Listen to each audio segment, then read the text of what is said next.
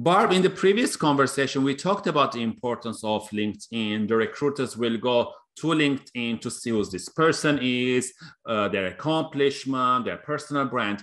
And I also tell the students or the clients I'm teaching or helping, like LinkedIn should be your banner, your headliner, your about section, your experience, your recommendation should be very on top, and you're showing or your accomplishment and not just telling them. So as an expert yourself on LinkedIn and also as an instructor, so what tips you have for job seekers in terms of optimizing their LinkedIn profile? Right, well, a couple of things. Your banner, you don't just want to have a plain banner. It's very easy to change the banner now. They made that, they made it very easy for you to do. Also, your picture should be a professional headshot. It should not be you playing baseball. It should not be you out with your friends. It should be a professional headshot, because individuals want to see that you're a professional. You've got to remember, LinkedIn is the largest social network where recruiters go and hiring authorities go. Yes. And so you've got, when you're looking at your LinkedIn profile, you've got to pretend you're a hiring authority and you're looking at this.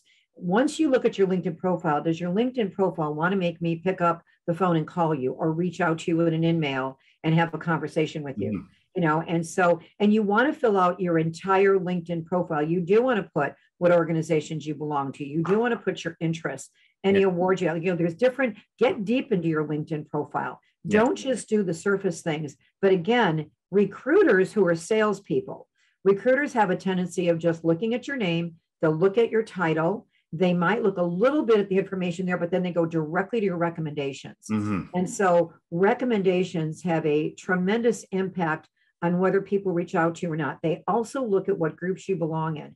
And recruiters live in the LinkedIn groups. Like if I'm recruiting HR people, I'm going to join all the HR groups and I'm going to get them to know me, and I'm going to go through the who's in the group if I want to hire an HR person. And I'm going to look for people that are active in the group, like they're posting an article or they're doing something. You can't just always say, I need a job, hire me. You want to share your knowledge. You want to give, you've got to give on LinkedIn before you get back, and you've got to follow as many people that are following you. So it's the person with the most followers is not the person that wins. In fact, if any of you want to connect with me, I accept most of my connections unless somebody tries to sell me when they're asking me to connect, then I don't.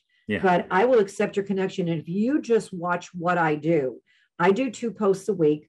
I share them to my groups. You can see the groups I belong to. And a lot of the articles I post on your groups, I don't care if you use my articles, but if you watch how I work LinkedIn, it'll teach you how to work it, but you want it to be a mini sales letter. You want it to make you stand out and not look like a resume or CV, but the recommendations. And please make sure they're recommending you for the skill sets that you're the most proud of. The skill sets that are the most marketable, the skill sets that will make you most valuable, where you'll get a higher job offer if people are recommending you for certain skill sets that are needed.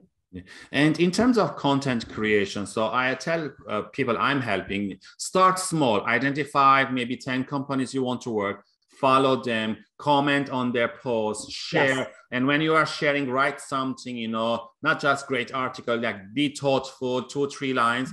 Again, maybe share articles or summarize article, tag people, hashtag. Is there anything else they can do if they're starting new and they don't know what to do?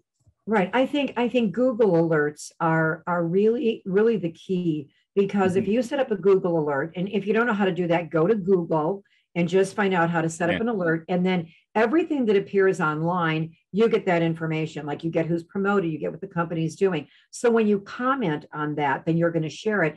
They start realizing, and you, like, I agree with you. You don't just want to say nice job, nice promotion. You want to say something more thorough about it. You want to share it. You want to follow these companies. But the Google alerts will keep you informed. Now, you don't want your email inbox filled with Google alerts. And if you're following huge companies, you could get 100 Google alerts in a week. So the minute the first Google alert comes in, right click, and then make a folder in your email provider with each company name on it. That way you could follow 30, 40 companies very easily, because it's all automatic.